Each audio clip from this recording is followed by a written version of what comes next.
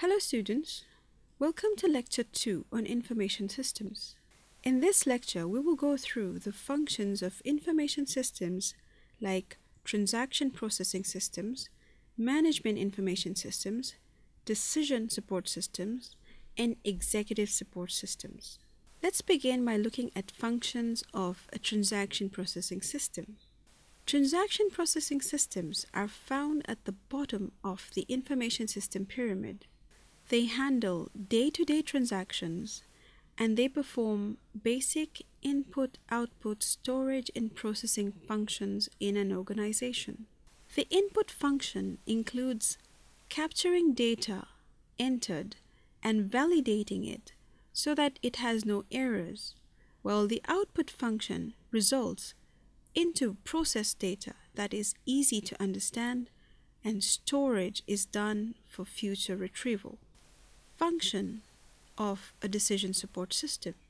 Decision support systems receive data from management information systems and transaction processing systems and manipulate it and build upon it to generate new insights and create new information. The reports produced by the system are used to make unstructured decisions.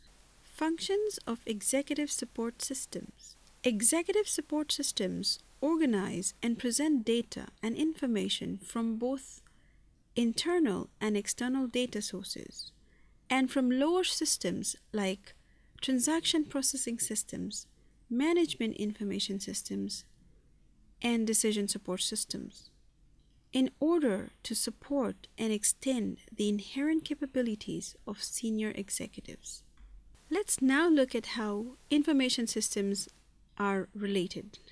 This can best be seen by looking at the diagram in the slide. From the illustration, it can be seen that systems discussed previously are all interdependent on each other.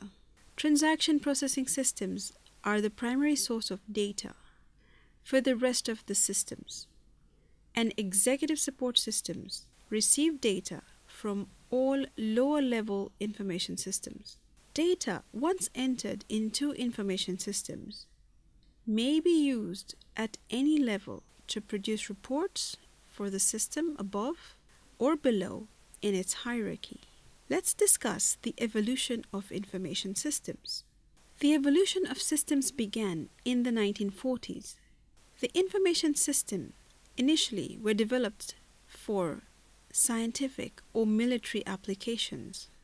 Later then, in the 1950s, information systems were used for routine business applications, and this is where transaction processing systems were developed.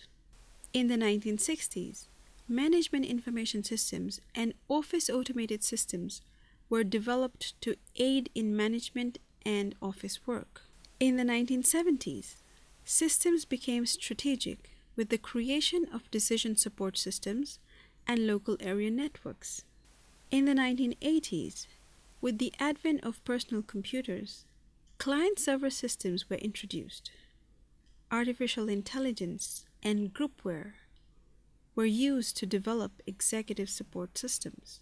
The 1990s saw information systems, the web, and intranets integrated to produce enterprise resource planning software. In 2000, Internet and smart systems gave way to information management. Thank you.